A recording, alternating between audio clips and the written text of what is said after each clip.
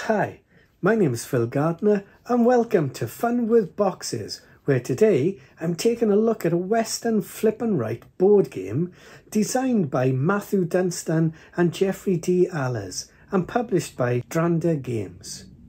In Pioneer Rails, you will be expanding your railroad across the Old West, and to do this you'll be using multi-purpose poker cards that will allow you to determine from which station you can start your tracks from, and of course will be used to form a poker hand at the end of each of the game's 4 rounds. What perhaps you may be thinking is a flip and write board game. Well, they work pretty much the same as roll and write board games. But now perhaps you're thinking, what's a roll and write board game when it's at home? And what's all this flipping about? Well, both games work the same way really. With a roll and write, you are rolling dice and then using those dice to draw or write things onto a game board, or rather a game sheet in this case. In the case of this game, you are instead flipping over cards and then using these cards instead of dice to draw or write onto your game sheet.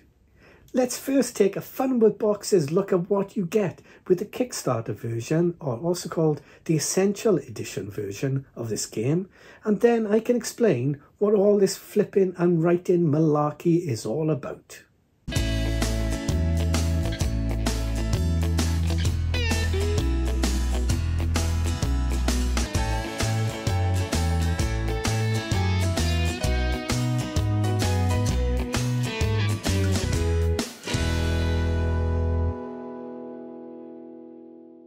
In Pioneer Rails, you are a railroad owner competing against other owners to find the best way to connect establishments to the railroad and satisfy the demands of the locals in the Old West. And to do this, you will be flipping and writing to literally draw your routes onto the map of the land, all the while building up the best poker hand you can.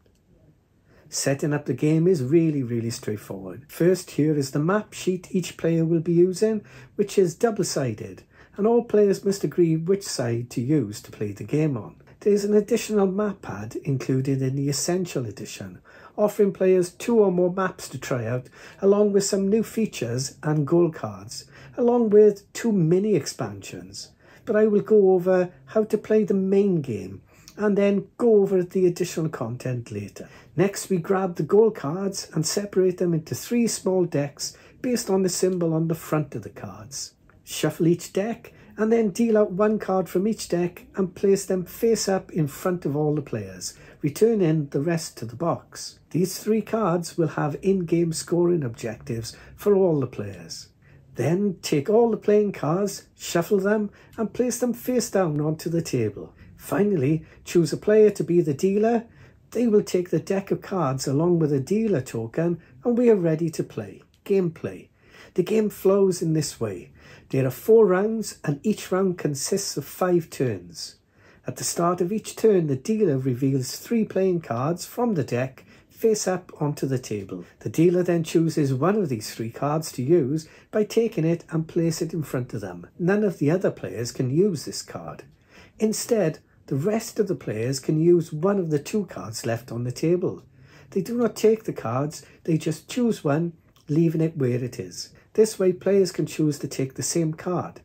Then simultaneously, all players add their chosen card to their poker hand and then extend their railway. Once all players have done this, we check to see if anyone has completed a goal card. If they have and are the first to do so, they circle the 10-point star. And if more than 1 player also completed it on this turn, they will get to circle the 10-point star too. However, anyone who has not completed it this turn will have to cross off the 10-point star and will be able to circle the 5-point star on a later round if they complete it. As a final part of the round, discard the 3 playing cards that we used and then pass the dealer token to the next player clockwise, who now becomes the dealer for the next turn. The first round will end once 5 turns have been completed, but let's take a look at how you build your poker hand and lay down your rail tracks. Adding a card to your poker hand. This is straightforward. You simply write down the card you have taken into the leftmost space at the bottom of your sheet. The fact it's a diamond is irrelevant for the poker hand. The suit of the card is only used for extending your railway. At the end of the round, you will have taken 5 cards and written them in here. Then you will score points based on your poker hand for that round. Pair scores you 1 point, 2 pairs 2 points, 3 of a kind 3 points, a full house 4 points, a straight 5 points, and a 4 of a kind 6 points.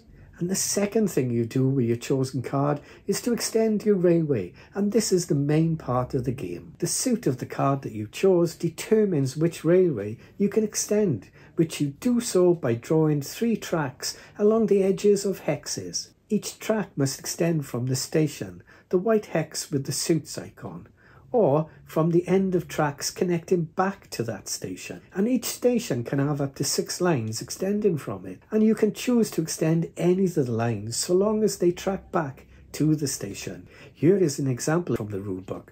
We chose the Queen of Diamonds, so we can start our rail lines from the diamond hex. We first drew line 1, then carried on extending that line by drawing line 2.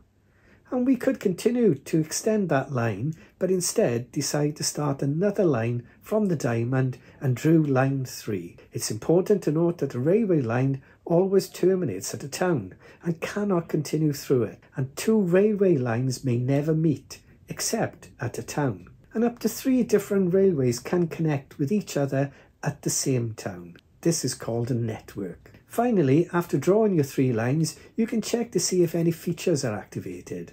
And there are several possible features, so let's take a look at them now. The first feature we will look at are the saloons.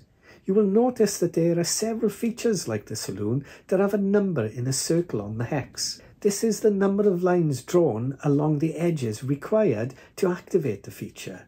So, for the saloon, you need to have drawn 2 lines along its edge, and its ability will allow you to circle the next usable saloon symbol where you mark your poker hands. You can only circle the saloon symbols of the current or future rounds, not previous rounds. And this will allow you to double the points for your poker hand for that round if the saloon is circled. Next we have forts. If you have drawn 4 lines along the edges of a fort hex, you can circle the leftmost available fort symbol on your sheet. This will allow you to score the rightmost circled points for the forts. Mines or gold nuggets. If you have just 1 line drawn along the edge, you can circle a gold nugget on your sheet. This will score you 1 point for each circled gold nugget at the end of the game, even if you have crossed any of these off. Banks.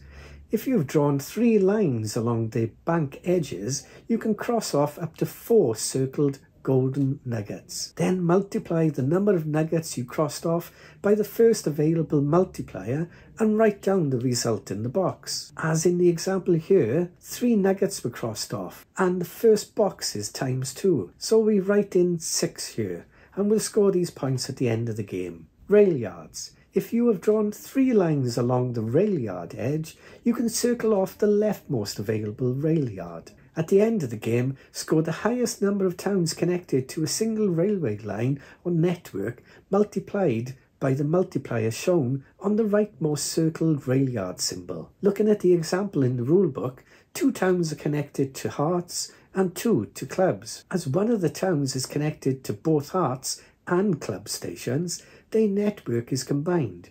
So they have 3 towns connected and will score that times 4 at the end of the game for 12 points. Towns.